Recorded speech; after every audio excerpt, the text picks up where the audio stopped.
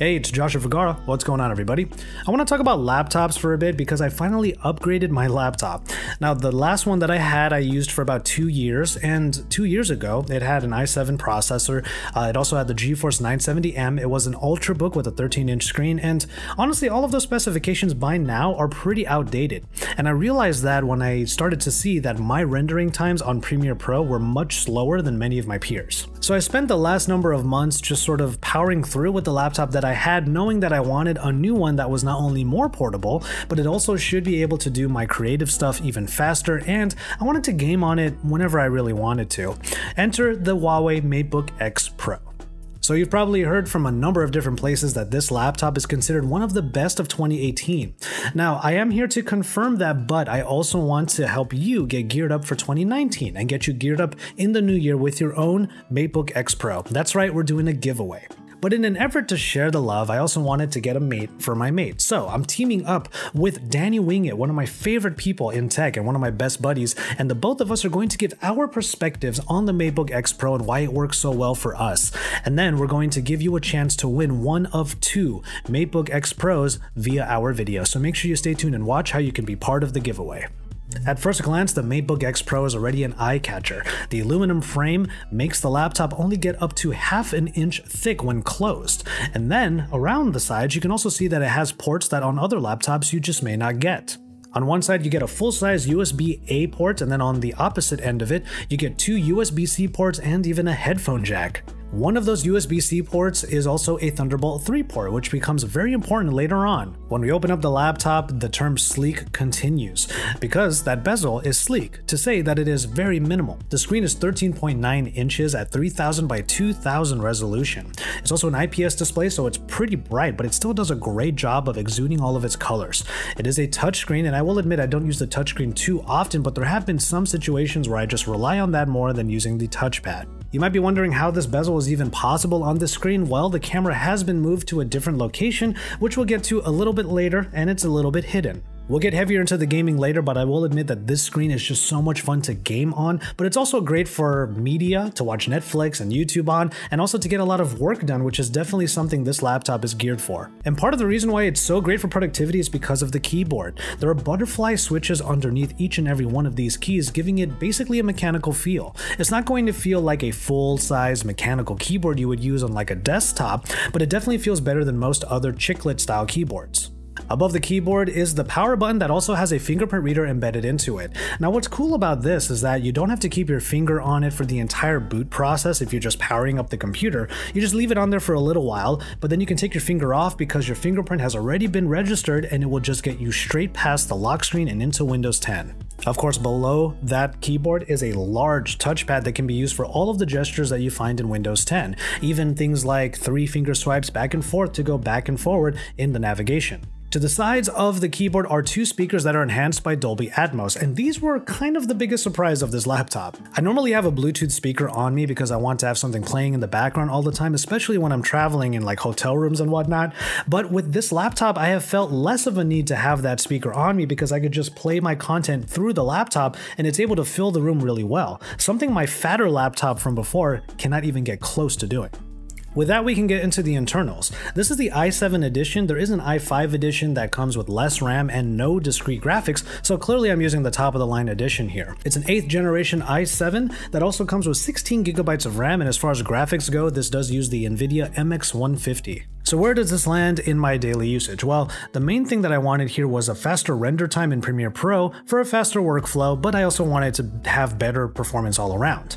One thing to note though is that render times are more of a CPU process than they are a graphics process. So with the 8th generation i7 in the Matebook X Pro, I've been able to get massively better render times. The graphics processor, the MX150, can help a little bit in the rendering process, but that's going to be mainly for graphical work, which I don't do too much of on my channel, but I do plan on doing a little bit more, and it's good that the MX150 can handle that. But the MX150 can also handle some light gaming. Maybe I'll have some emulators on here or some older games in Steam that can run at full settings at a consistent 60 frames per second. I've played games on this laptop for hours on end while waiting for planes or in cafes or in public without it connected to a power source because the battery life can actually make it go for a while.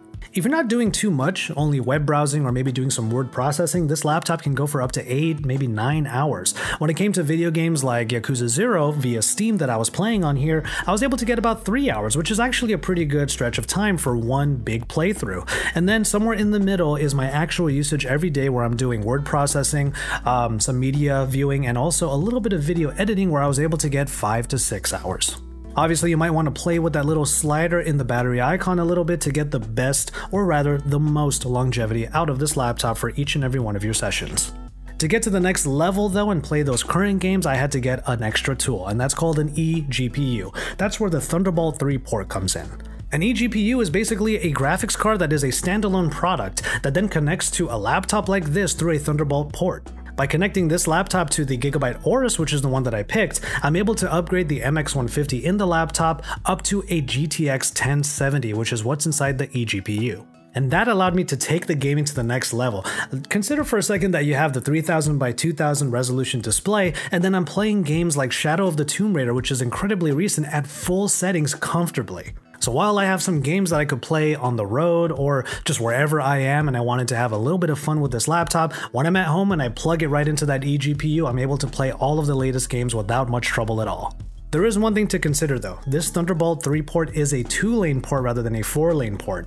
So you're getting 20 gigabits per second of data rather than the 40 that you could get if the Thunderbolt port was at its full capacity. That actually has been okay though, because the eGPU was still able to give me top performance and be able to play games at full settings like I just said. It's only really when I use the eGPU with extra things like external monitors or extra USB peripherals that little bit of a bottleneck might occur, but hasn't happened for me at all just yet.